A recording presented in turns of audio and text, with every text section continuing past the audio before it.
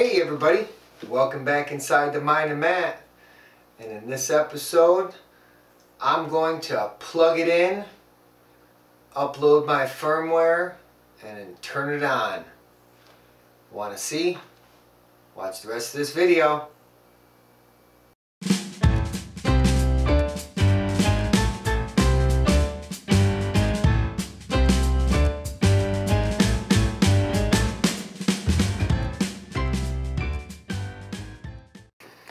Alright, so I'm kind of set up here. I'm plugged into the USB port. Couldn't get my OBS to work properly on this computer. It's the older one. But I've got everything set up here. I've compiled it, made sure, or verified it I should say. And it went through clear. I've verified my getting that, so I know I'm connected. So I'm going to press that upload button.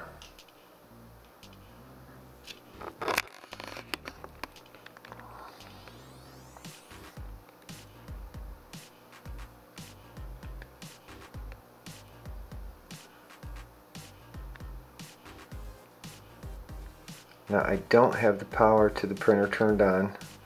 I wasn't sure about this step, but apparently it works without plugging the printer in.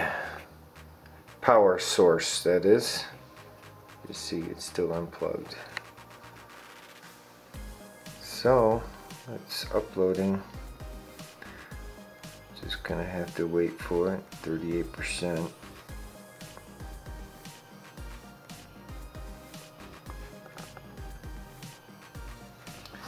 It says it's done uploading. So I should be able to moment of truth.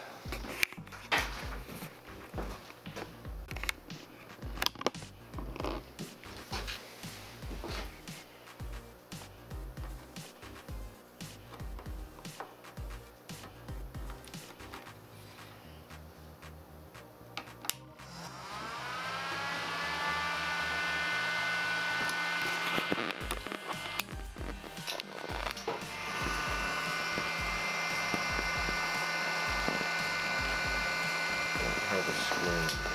So I don't have any smoke either, so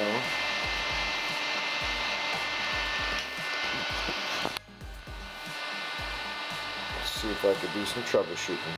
Alright, so we definitely have I'm not sure what's going on. The board is connected, but things aren't moving the way they're supposed to. So that being said, I'm going to have to do a little bit more digging, and we'll get back here in a second. Be right back.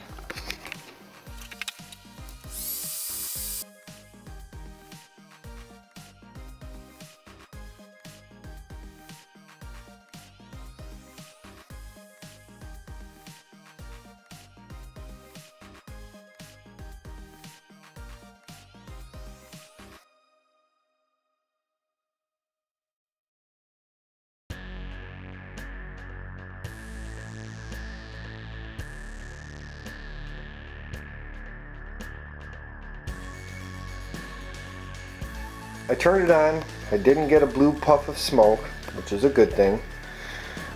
Things weren't working right. I had to go in troubleshoot mode. Using my experience as a troubleshooter, I figured it out. So, first things first,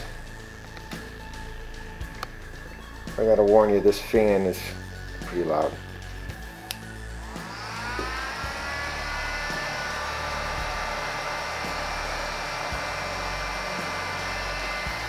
No. Now I will say I might have to change one of my settings because it's kind of like the opposite. Even though I don't use the button on my other Maker Select, it's kind of opposite, so to move down you got to go counterclockwise. I have to look at it. Once again, I don't play with these buttons a lot, but I'm going to go to prepare, and I'm going to auto home.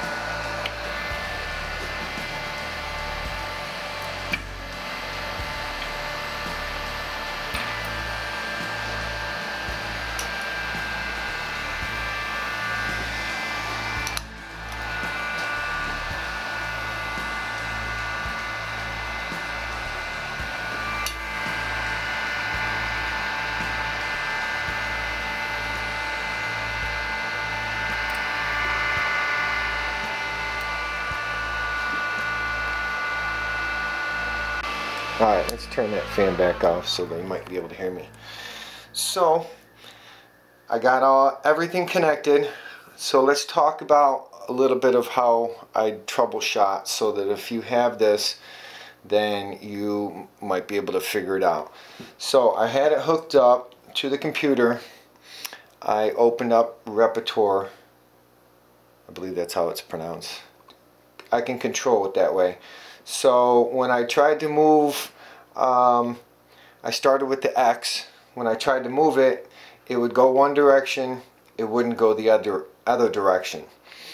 When I hit the end stop, it would move in the other direction. So that told me I had to reverse the logic. Same thing with the Y, except for it was with the Y, when I sent it forward it went backwards, and when I sent it backwards it went forward, so I had to reverse the connectors on that. That's where I said in my last video, if you didn't see that, then go up here and watch it, where I said something about polarity and how to hook those 1B, 2B, 2, all those, yeah.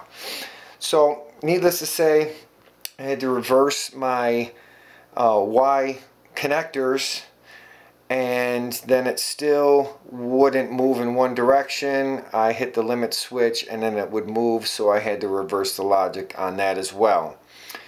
And then as far as the Z's, basically the same thing.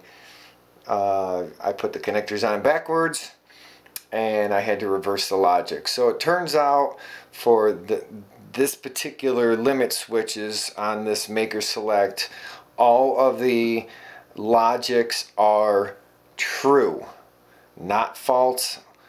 That is the one setting I can confirm, that all the limit switches are true in the firmware settings.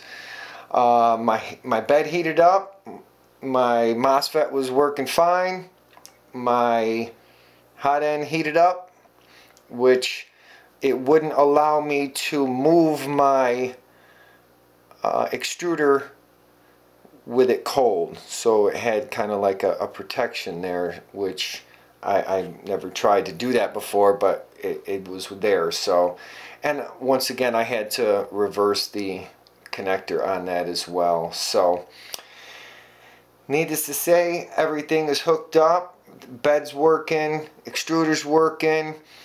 Everything is homing. I have to go through and level the bed and maybe do a PID tuning, get my Octoprint set up on my Raspberry Pi and get that connected, and I will be printing, hopefully. So I'll save that for the next video, where I will reveal the yard sale Maker Select, and it will be printing. So stay tuned. Don't forget to like, subscribe, hit your notification, check out my affiliate links down in the description, and share on your social media. And as always, happy printing.